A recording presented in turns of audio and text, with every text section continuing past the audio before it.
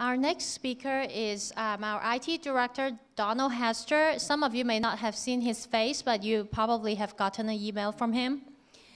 If your IT department does not return his information system questionnaire, he would be chasing after you.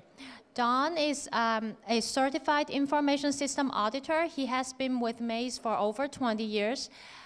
He does not want to disclose how many years exactly he's here, but you can guess his age by just looking at him. His favorite movies are Forbidden Planet, which is a sci-fi movie, and all Star Wars movies. If he were not an IT director, he would have been either a teacher or a philosopher.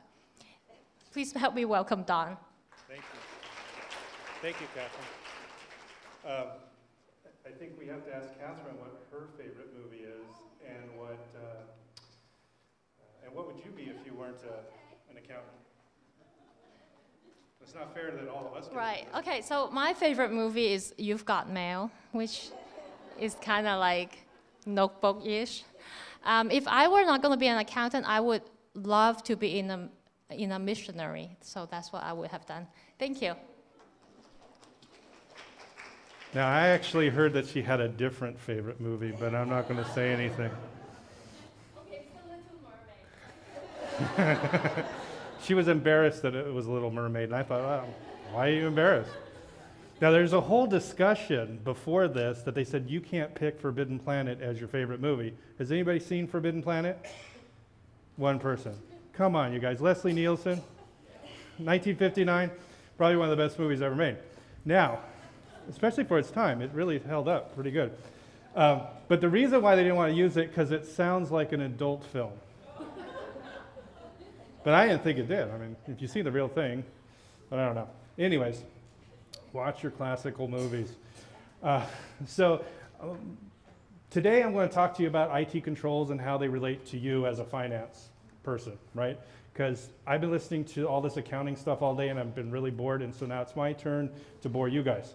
But it's not going to be as boring as you think, because if you look at a lot of the statistics, finance people are involved in and have concerns with IT spending, the security and the internal controls as it relates to IT for the financial environment.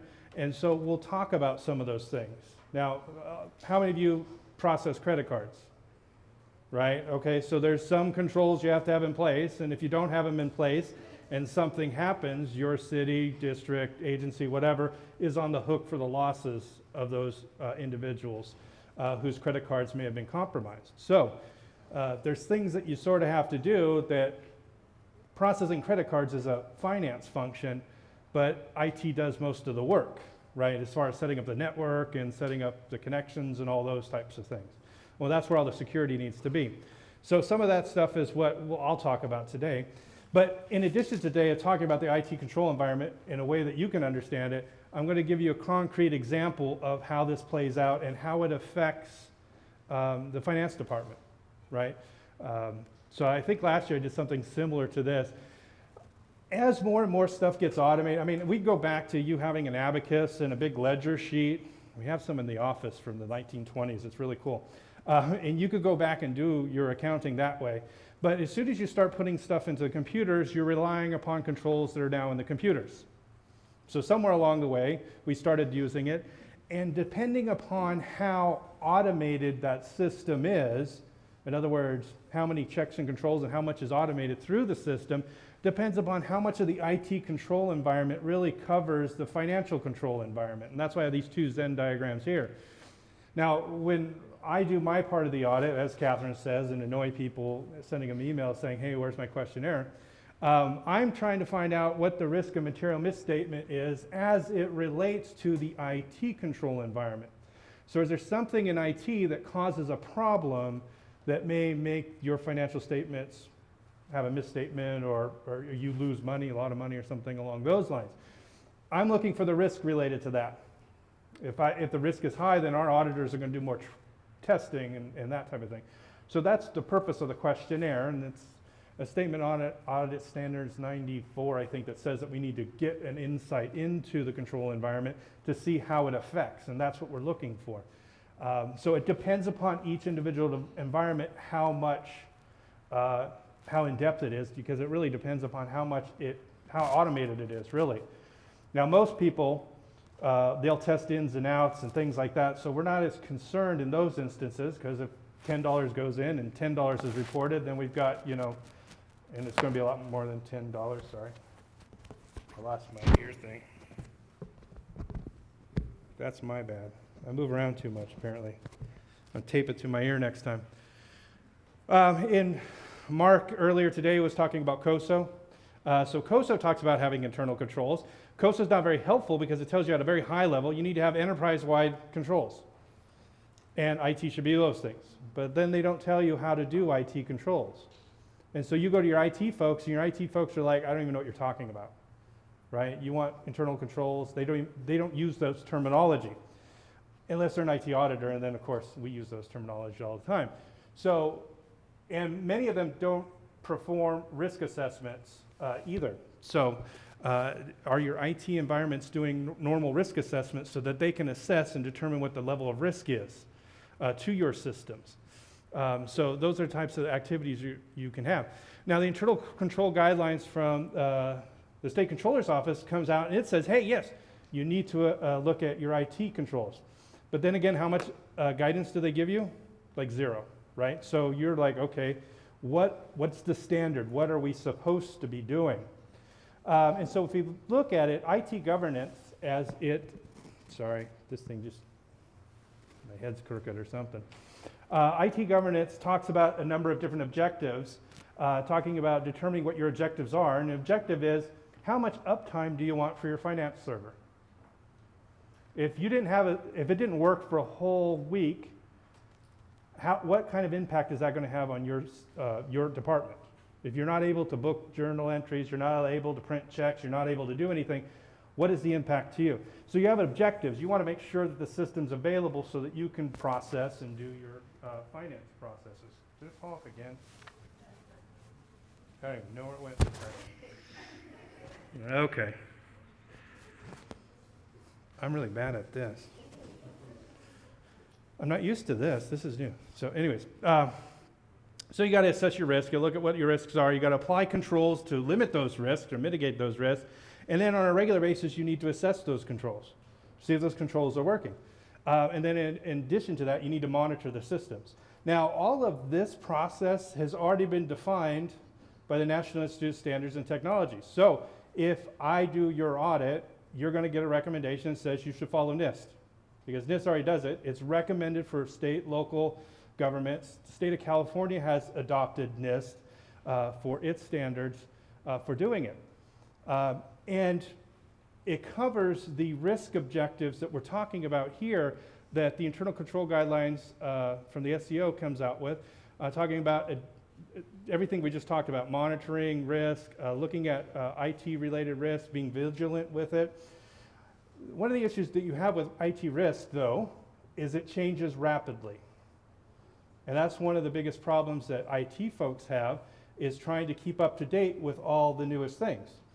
For example, I don't know how many of you got it, but the city of Sacramento had gotten a phishing attack, an email that said, hey, we need to get this, and I think it just came out like this week or something, and said, we need, someone asked us to do an ACH payment transfer, and it was fraudulent.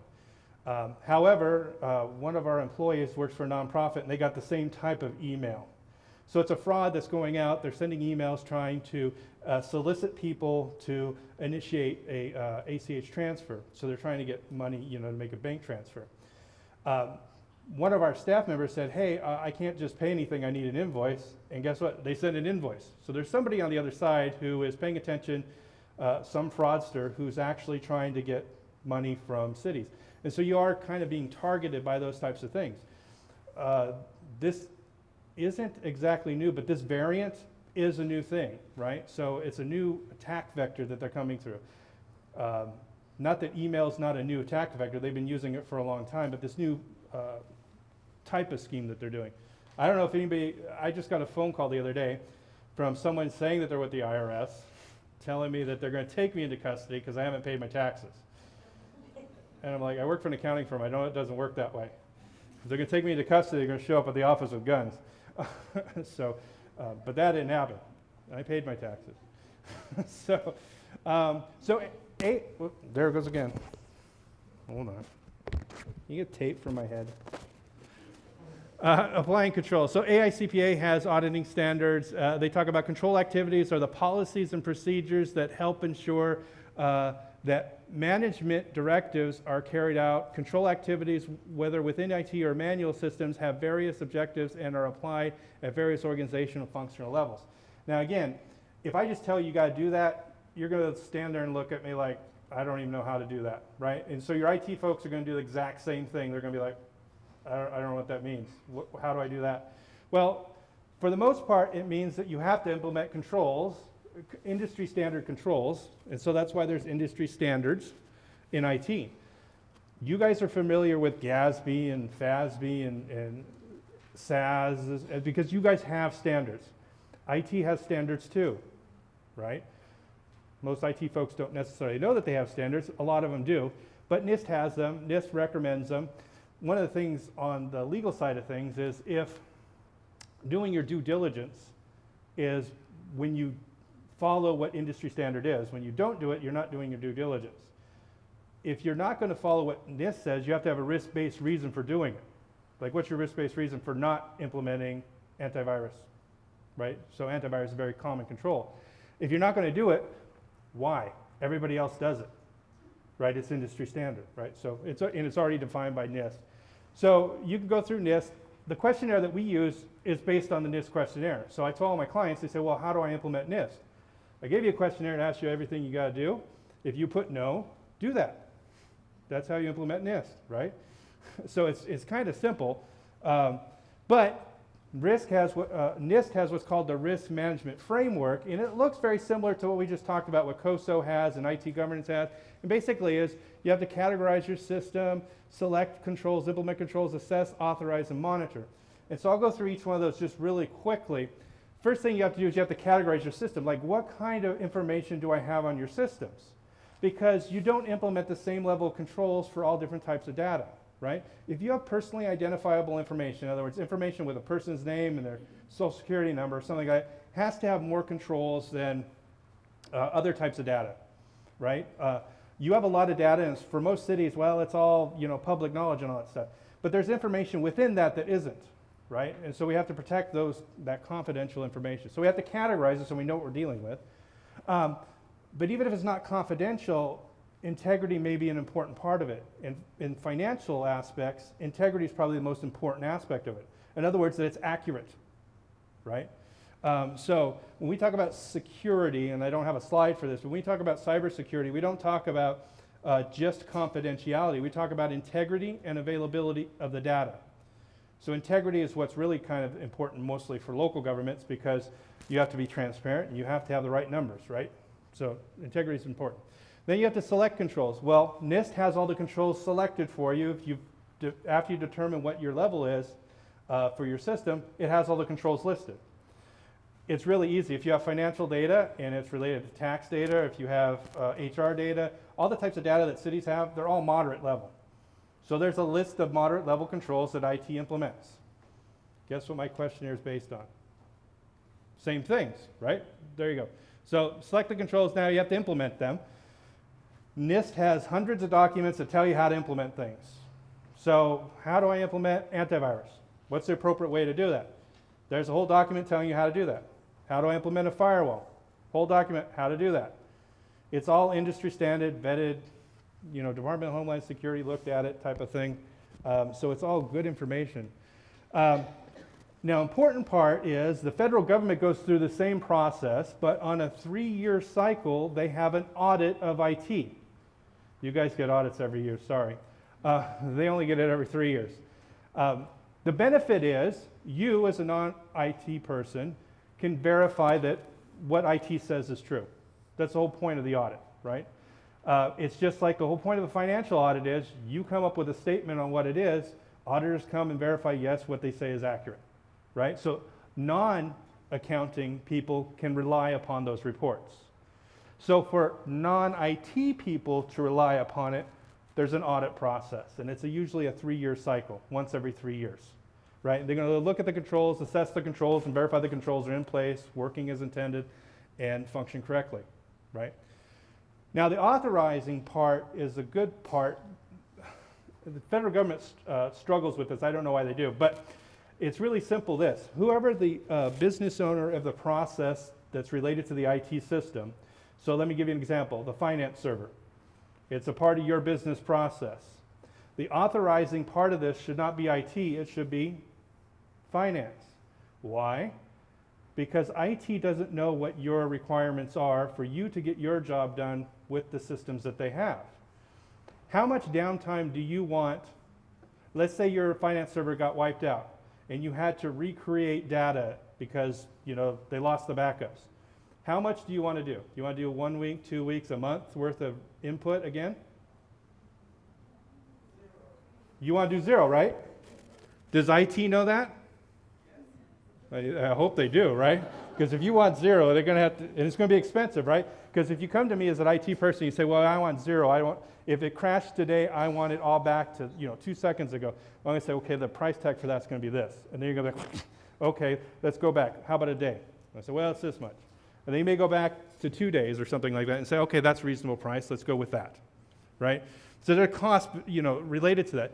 But the reason why we say that once the controls are in place, somebody should sign off on it, it's because the finance director typically would say, hey, the finance server, you put these controls in place, someone's audited it, and I'm okay with the level of risk related to that system. Not a good idea for IT to accept the risk. They don't know what's necessary for finance to do their job. They're not related to you. I mean, they don't know that, you have to cut checks at a certain time of the month, and then they say, oh, well, we're going to upgrade the server. Well, do they tell you, hey, we need to do it on this day? And you say, oh, no, we can't do it on that day because we have payroll, right? We have to transmit, and we can't, whatever it is. So it's a good idea that the stakeholder is involved in the process signs off on it, right? So, and then monitoring. Are these controls still in place? Are they working effectively, and are they carrying on? So I'm going to give you a scenario that's related to something happening recently, and I'm sure you've heard about it because it's been in the news, but cybersecurity professionals, we've been tracking this for about 1.5 years, and it's growing like wildfire, so that's why I decided I'd bring it up and apply what we just talked about, controls, and show you how it actually, a couple of different controls can actually help prevent some of these types of things that are really big right now. And how many of you heard about ransomware recently? Right? It's been in the news. Local governments are targeted, because you guys are more likely to pay. Right? So that's what they're trying to do. So you'll get something like this that says, hey, your system has been compromised. And all they do is basically log into your system. They encrypt the whole entire thing and say, okay, you got your data, but you can't have it. If you want it, you're going to have to pay us, and then we'll give you the key so you can unlock it. So what do you end up doing? Hope that you have those backups and they're really good, right? That you have 0 loss related to that. Well, and there's been stories, I should tell you one of them. So one police department got hit, and it's the Midwest. I'm not going to make a joke about where they're from either. You'll get it as soon as I tell you what they did. They got hit by ransomware. So they got the notification. So they said, well, we're not going to pay it because you're asking for too much. We don't have that kind of money. So they said, okay, we have the backups. Let's recover the backups back onto the servers and get back up and running. They tried to recover it, and it wasn't able to be recovered. But when they did the recovery, it deleted the files that were encrypted that were on the systems. So now those are gone. So they did the backup, put it back on the server, doesn't work. So then they call the criminals up and said, okay, hey, we're sorry, we'll pay it. So, okay, pay it, give them the keys to it, and now the encrypted data is gone.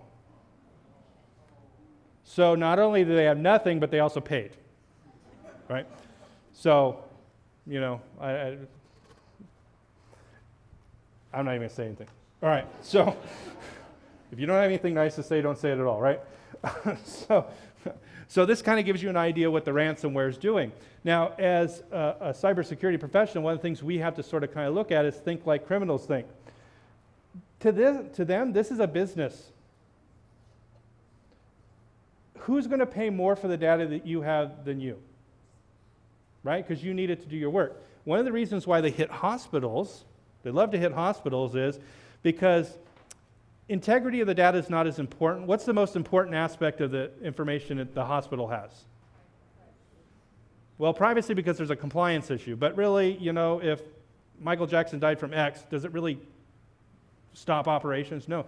It's the availability, right? The availability of information. If I go in an emergency and I'm allergic to penicillin, that data has to be available to tell them I'm allergic to it. Otherwise, there's going to be a serious problem, right? So availability, what would happen if your iron lung or whatever you're breathing through all of a sudden turned off? Now it's a life safety issue. So availability becomes really important. Privacy is a secondary concern, but that becomes the most important thing. They know that hospitals will pay because they can't have their systems not working. There's a life safety issue. So hospitals will pay, and they usually pay very quickly. That's what the criminals want. They just want to make money. So think about that. That's how they're going to make money, and they run it like it's a business. So who are the typical folks that they target? They target everybody from individuals to corporations. So at this point in time, we've seen it kind of morph over the last year, where they were targeting very specifically hospitals, and they were targeting very specifically local governments, transportation, education, colleges. They're notorious because they don't have a lot of controls in place. So it's very easy to infiltrate those systems. So they're areas that they do. But they hit everything. They hit hotels. They hit a hotel, and they actually set it up so that they locked out their key card system so nobody could get in or out of their rooms. So the hotel says, you know what, we're not going to pay it. So what we're going to do is we're going to go back to old-fashioned keys. So they went back to old-fashioned keys. Guess what the hackers did? They just encrypted their servers and said, well, you're still going to pay. So then they still ended up having to pay because their servers and all their data was gone. Right? So the criminals, again, it's a business for them, and they're going to take any opportunity they can take to make money, and that's what they do. Individuals, I got a story for you. I'll leave that to the end. So it hits close to home, and we've all heard about this example, transit agency getting hit, loss in revenue. So it was a big hit. It wasn't just the cost of the ransomware, but you had to have forensic experts come out and look at it and see what happened. IT had to spend a lot of money to replace and clean up those systems. In addition to that, there was lost revenues for the period of time that they were down. So this little tiny attack had a huge impact fiscally, right? So this is the types of things that we're trying to, if you implement the NIST controls, you're less likely to be hit with this, right?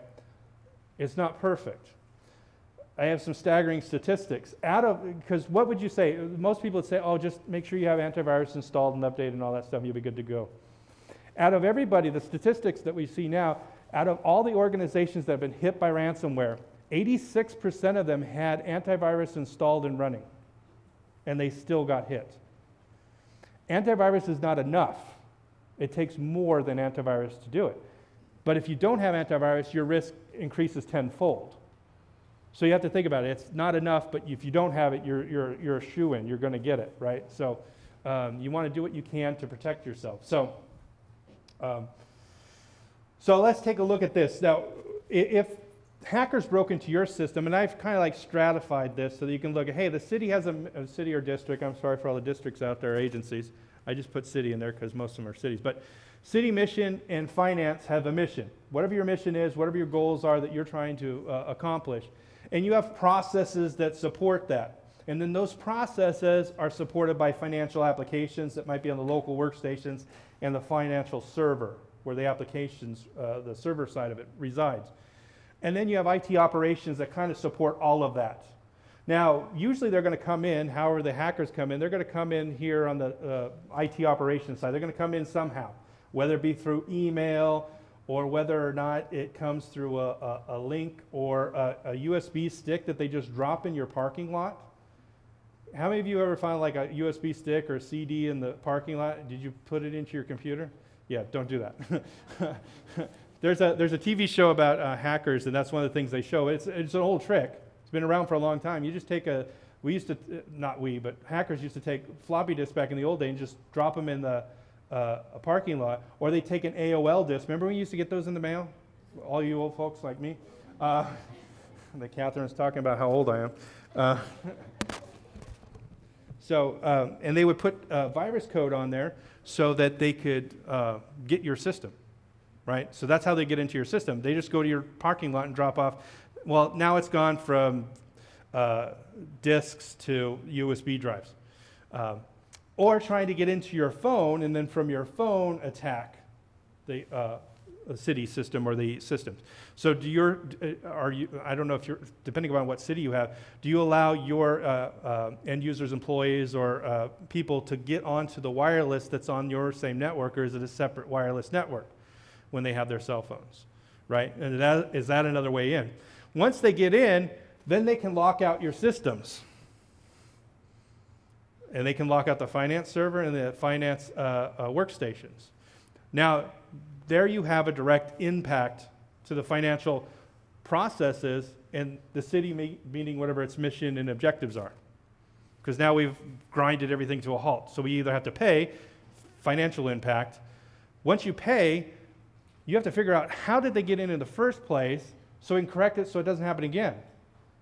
And your staff may not have the capability of doing it, so you may have to hire forensic experts to come in, determine how it happened, so you can prevent it from not happening again, because guess what will happen if you don't? You're going to get hit again, because you're an easy mark. Do you think a criminal is going to go back to you? They do like repeat customers. And there's some funny stuff about this, because a lot of them, they even have help desk support. They will help you buy Bitcoins, show you how to do it so that you can pay them. And they'll do it very friendly, because customer service, they want to make sure. And I made a joke about it in one of my classes where I said that they should have like Yelp for criminals, right? So that you can know whether or not to pay them, right? Do they have support? Because if I'm going to pay them, I want to make sure I have support. And are they actually going to give me the keys? That was another question. Now, the good news for that is if you do pay them, which I don't recommend you do, but I can't tell you to or not do, but 86% of the time, they do give you the keys for you to recover your data. But that means that there's 14% of the time that it doesn't happen. And that's just the current statistics, right? So if you pay, you're probably going to get your stuff back. But you're an easy mark. People that have been hit once, what the percentage is, about 36% get hit again. So again, if you get hit once, you want to make sure that you spend the money to find out how it got in there to make sure it doesn't happen again. I don't know I know a lot of people in the IT industry that are in cybersecurity. I can tell you right now, hospitals are so locked down, people can't get to their own emails from, they can't get the Yahoo email, they can't do this, because basically all those systems at all the hospitals, they lock everything out now. Employees are like, oh, this is crazy, I can't do anything. That's what they have to do to prevent this from happening. So the good news is there's a lot of IT cybersecurity professionals out there, and they're working on these things. The bad thing is I used to be able to get to Facebook. I can't do it anymore. Sorry. I mean, really. So what do you do if you get hit, right? So that's another question that always comes up. So first thing to do, an ounce of prevention is worth a pound of cure, right? You've heard that old saying. Is it a wives' tale, or is that just an old saying? I don't know what you call it. Anyways, good advice. Do you have backups? How often are the backups done? And are the backups separate from the network?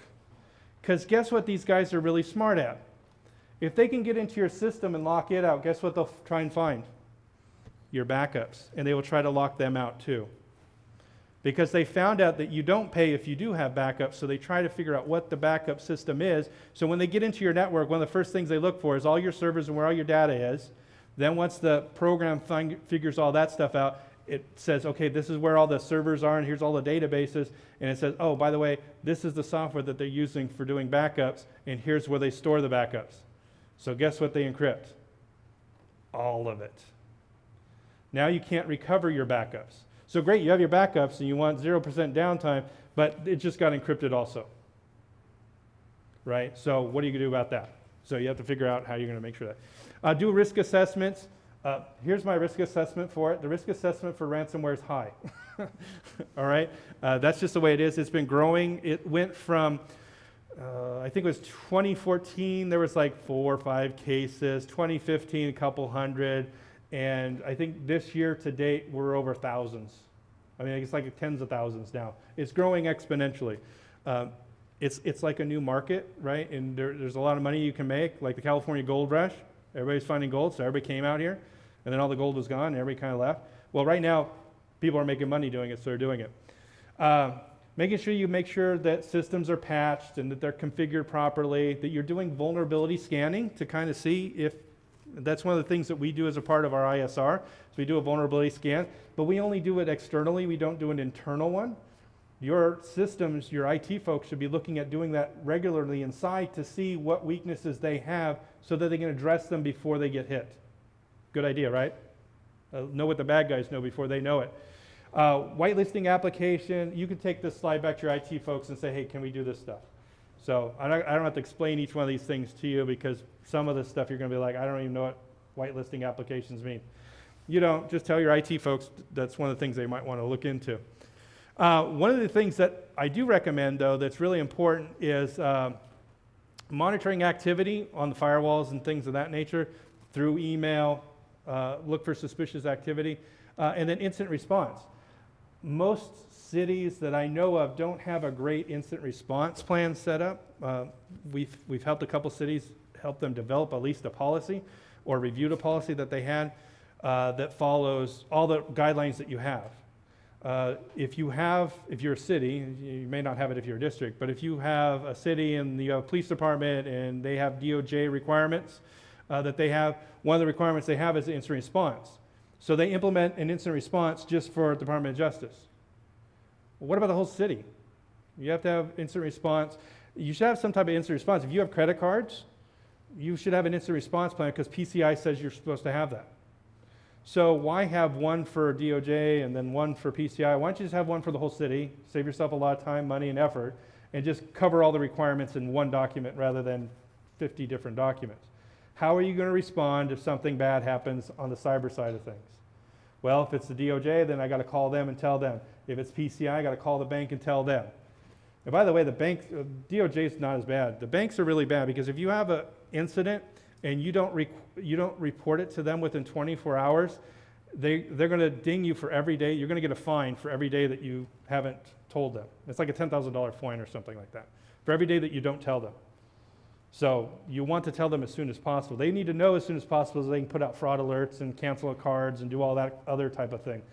And if you don't report it to them fast enough, then they're going to charge you. In addition to charging you for everything else, the losses and all that other stuff. It can be expensive. I think San Diego University had, I think they got hit pretty bad, and it was like $10,000 a month in fines for like 6 months until they resolved the issue. And it's you either pay it or you don't process credit cards. So if you don't have a lot of credit cards, you probably say, oh, we're going to stop processing credit cards so we work this out because we don't want to pay $10,000 a month. We don't even get $10,000 a month in revenue from it. One of the things that they recommend is that you either have a Bitcoin account set up so that you can fund it quickly and get it to do that, or that you have a third party have a Bitcoin thing set up. Because the way they want you to pay is through Bitcoin, so it's not traceable, right? So they figured that much out. So that's the other thing that they said. So what do I find when I do audits that are some of the things that could help prevent this? One of the biggest things that I find, password management is still a problem. Password management, there's all different aspects to password management. Not only is it just password management for your computer, but for the finance system. If it's easily guessed passwords or the passwords aren't changed very often and somebody finds out what they are, they can easily get into it. I've gone to some clients on site to see what's going on, and I'll tell you one of them, and I'm going to tell you what city it is because I'm not going to out them. I was walking by outside, public area, walking by the IT director's office with a window that you could see in there. On the wall was a network diagram with usernames and passwords for all the different routers and switches in there. Now, obviously, that was an audit finding, right? Basically, anybody there, could have walked by there, saw that information, and I have the keys to your kingdom. I can get into your systems if I would have saw that. So password management is really important to that, hiding them. Don't hide them underneath your keyboard, because that's where, first place I look, if I'm there. Shared accounts. Everybody gets mad at me because I always say don't have shared accounts, because they're like, well, the cache sharing program. Look, if you have no way, and it's not related necessarily to malware, but if you have no way of pointing to a particular employee and say that was the person that committed the fraud, if you have no way of doing that, then you can't hold them accountable for it. And if it's related to the cache sharing function, if you don't have an audit log, you're going to go to court and they're going to say, well, you can't, that's not admissible. You can't prove it was that person logged in at that time when that transaction happened. So you have to be able to prove that. And the only way to do that is if nobody shares passwords and nobody shares accounts. If I know his password, and then he was doing something crazy or whatever online, whatever it was, and it goes down to court, he can say, well, Don knows his password. And that creates reasonable doubt. So now we don't know if he actually did or not. Now, if we had cameras in here and something like that, we saw that he was logged in at that time, that's a different story. We have to have something that's now a corroborating piece of evidence. But most of the time, we don't have that. So we just have them when they logged in, right? So make sure that nobody shares accounts. Business continuity. This gets back to, your backups, and can you do it? And are the backups separate so that they are not a part of the same disaster, whatever the disaster is? So I always say that. So if you have backups and you're in the Bay Area, do you have your backups off-site in case there's an earthquake? Because we haven't had one in a while. I'm just saying the risk keeps on going up every year that we don't have one, right? I mean, there's actuaries around here somewhere, right? I'm sure you can figure that out.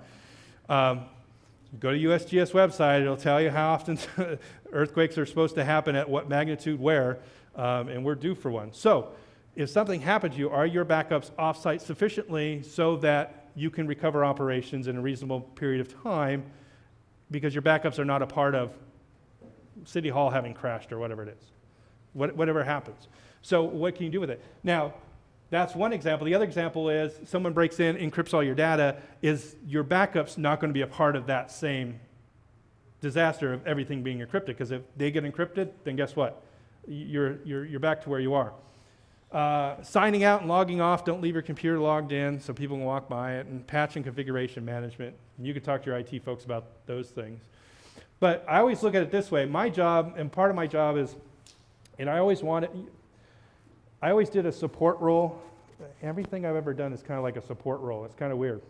But and maybe it's just my personality or whatever. I like helping people, and I like, paying it forward or whatever, trying to make the world a better place, right? If I can stop some criminals because they can't get into your system, I feel like I've done a good job. I'm not saying I'm a hero or anything like that. Your IT people will be the heroes. But I get to help them do that, right? Everybody has a sidekick. Batman has Robin, right? I guess I have to be Robin in this case. You're IT guys, so you have to be Batman, I'll be Robin. All right, so the audit part is kind of helping them make sure that they have the right security for IT so that finance can do its mission, right? So it's kind of got to start, so I'm kind of evaluating where they're at so that you know that they're kind of where they need to be. And if they're not where they need to be, they can fix it. They have a remediation plan. They have something they can do to fix it. So trying to support all the way up so that you can do your job. So you always hear that, I don't know if you always hear it, but on our letterhead and everything it says, we're in business to help you succeed. This is how we help you succeed. If you don't get hit, because my audit I said you should have antivirus and you didn't have it, and then you don't get hit by malware, then I've helped you succeed, right? So I'm not a bad auditor. Are there bad auditors? I don't know. Well, some of them can be snotty, but I'm not that guy. I'm not that guy. I was doing some stuff for the federal government, and they said, oh, our auditors are coming in. We're going to hire you because you can help us deal with the audit because you know what auditors are going to be looking for. And then they were talking about all this stuff, and I said, okay, just be nice to your auditors because they can dig their heels in, and if they don't want to change something, they don't have to change anything, right? So just be reasonable with them and don't, and I'm not telling you not to make us upset or anything like that. But I was telling them, you know, if you just start a fight with them, the auditor's going to say, no, our finding stands, or whatever it is. I said, then you're nowhere, right? So just reason with them. And if they're not reasonable, then get new auditors. But I don't know how well that works, but it's the federal government. Who cares what they do? So part of this, I didn't really have to talk about this slide, but sometimes it's really important because one of the things that Maze Associates gives you, and I'm not trying to do a sales pitch, but the slide's in here, so I'm doing it now. And I know I'm standing between you and traffic, or you and drinks, or you and your family, or you and going home and playing with pivot tables. But I did, you guys do that, right? I go home and play with computer stuff.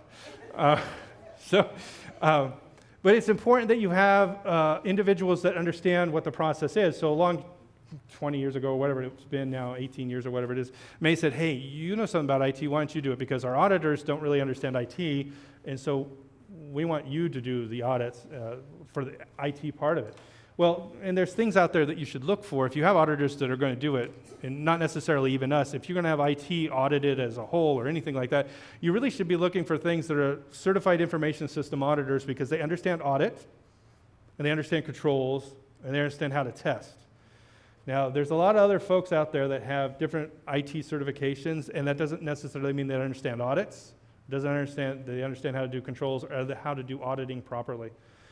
So it's important that you look for those types of people. In fact, the GAOs comes out and says, all right, if you're going to have someone do an IT audit for you, 65% of their staff should be certified information system auditors.